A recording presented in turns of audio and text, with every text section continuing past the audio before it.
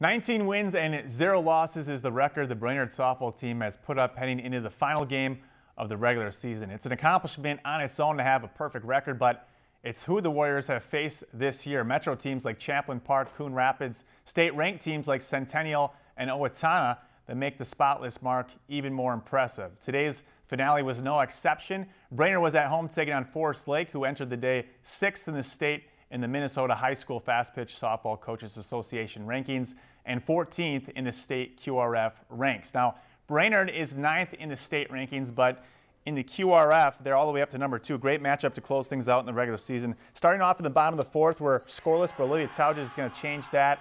She turns on this ball and sends it over the left field fence for a 2-run shot. Moving to the top of the 6th, Forest Lake rallying. Grace for Chet grounds one to the left side and finds grass.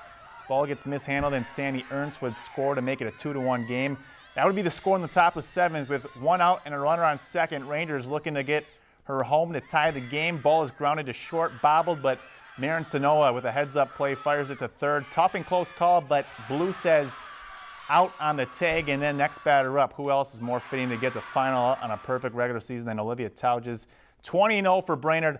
Lots of winning for the Warriors this year. They take down Forest Lake 2-1. What a way for the seniors on the Brainerd softball team to go out in the regular season. They now have 2 things to celebrate tonight, and then they'll focus in on the postseason. I don't think it's sunk in yet. I'm sure I'll get home and it'll all hit, and I graduate tonight. So it's just a lot, but it's super exciting and wouldn't want to do it with anyone else. So proud of the kids. They deserve it. They've worked really hard.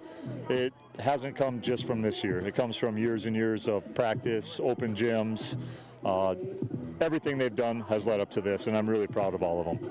You know, that's a challenge, I think. You can be a little complacent, I think, if you're 20-0. I've never been 20-0, so I don't know, but I think there could be a chance you could be a little complacent, but we need to refocus, and kind of our mantra all year has been nobody will give us anything. We got to earn everything, and so that's going to be our mindset Monday in practice. All the hard work we've done and all the adversity we faced has really paid off for this moment, and we were so mentally strong throughout all of the games. Even if it was Fergus to Forest Lake, we were the same mentality for both of them. Well, I think all of us are going in with the mindset that, yeah, we're 20-0, but also going into sections, it's 0-0, every team is. So we just need to come in with the mindset that we can beat anybody, but anybody can also beat us. So we just need to keep playing our game.